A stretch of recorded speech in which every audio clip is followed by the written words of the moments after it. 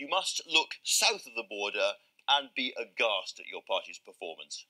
Well, I'm very sorry for the over 1,000 hardworking Tory councillors that lost their seats. But I think that the story from the local government elections was not just a kicking of our party, but a main opposition party at this point in the cycle should be looking to put on hundreds of seats, and they lost seats too. So I think there was a bit of a plague on both your houses. Well, plague on both your houses possibly, but this was the worst Conservative performance in local elections in 25 years. It was pretty catastrophic. It wasn't simply bad. What do you think it says about the performance of the government in Westminster?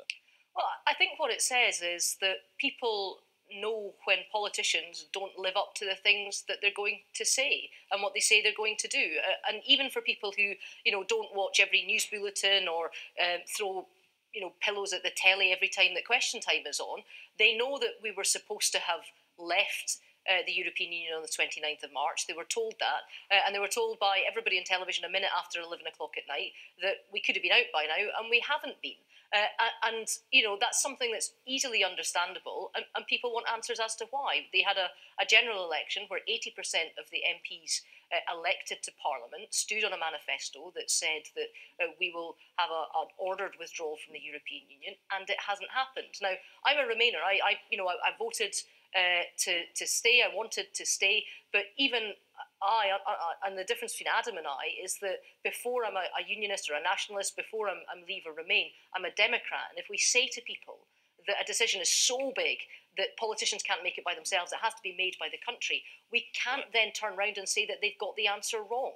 Almost every newspaper, right or wrong, believes that the solution to this, or the government solution to this, is going to be doing a deal with the Labour Party to get a kind of compromise through and Brexit over the line. And already that's infuriating a lot of Conservatives. What's your message to them?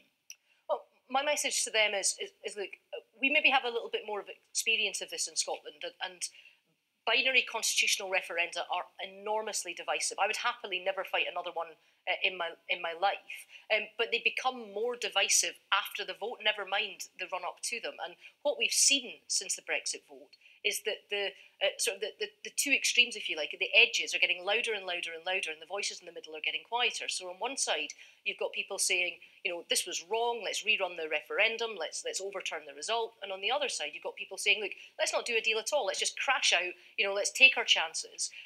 Actually, the answer has to be somewhere in the middle, Andrew. We need to start walking ourselves back to an agreement where we can get the majority of people in the House of Commons on board. And I think there is a deal there to be done. I genuinely do. So looking at the deal to be done and what's reported in the papers today of a temporary customs arrangement taking us through to the next general election, guarantees on workers' rights, and staying quite close to the single market on goods, does that kind of menu appall you or quite please you? Well, look, like I say, I'm to many of the members of my party, I'm that dreadful Remainer that stood up on a stage at Wembley and shouted at Boris Johnson. But I respect a result that was given by 17.5 million people, including over 1 million in Scotland, and I'm having to walk back to work out how can we do this in a way that maximises opportunities and mitigates risks. And what I would ask for colleagues in my party... So that deal is okay as far as you're concerned? Well, yes. I mean, if I voted Remain, I voted for more than a customs union. I voted for the European Union. So, but I recognise that there was a vote that didn't go my way. I think if you look, sorry, Andrew, if I could just say something. I mean, the public position of both parties aren't actually that far apart here. So both of them say that they want the benefits of the customs unions. They want no quotas, they want no tariffs, they want no rules of origin. It's just about how we make that work. What are the machinations of that look like? So I think there is a deal here to be done. The only reason I was about to bust in is that a Conservative Home survey of your own party suggested that 75% of Conservative members want a no-deal Brexit. It does sound as if they're being written out of the script here. I don't think they are being written out of the script, and this is why I've talked at length about how, including at my conference at the weekend, about how binary referendums push people into tribes. They ask for a one-word answer on some of the most complex questions that we have.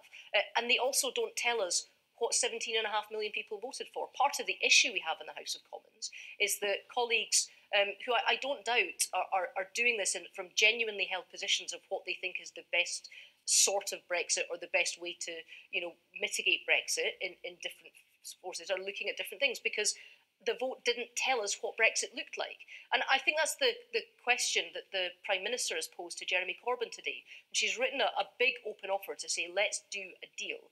What she's saying is, the withdrawal agreement, this stage, this isn't what Brexit looks like into the future. This is a stepping stone, but we have to leave before we can shape that future.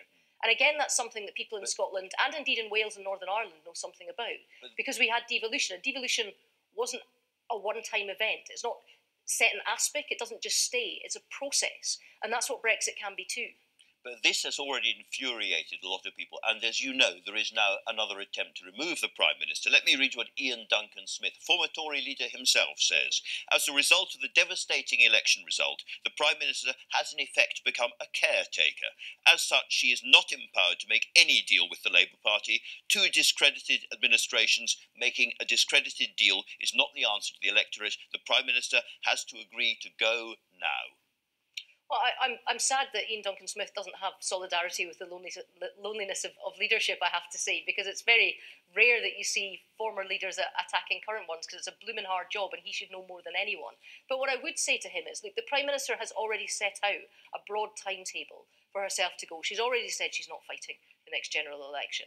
But we need to get this deal over the line. And what it requires is a majority of people in the House of Commons to vote for it. Now, we've gotten pretty close, as you said at the top of the programme. We're getting closer and closer to where that middle ground might be. And I would urge my colleagues in the House of Commons to start taking those first steps to walk back to something in the middle, because we need to get Brexit done, we need to get it sorted, and we need to allow the country to move on, because I can't imagine that MPs are having anything different said to them by some of the business leaders in this country, people that run organisations, about this uncertainty is so bad for them.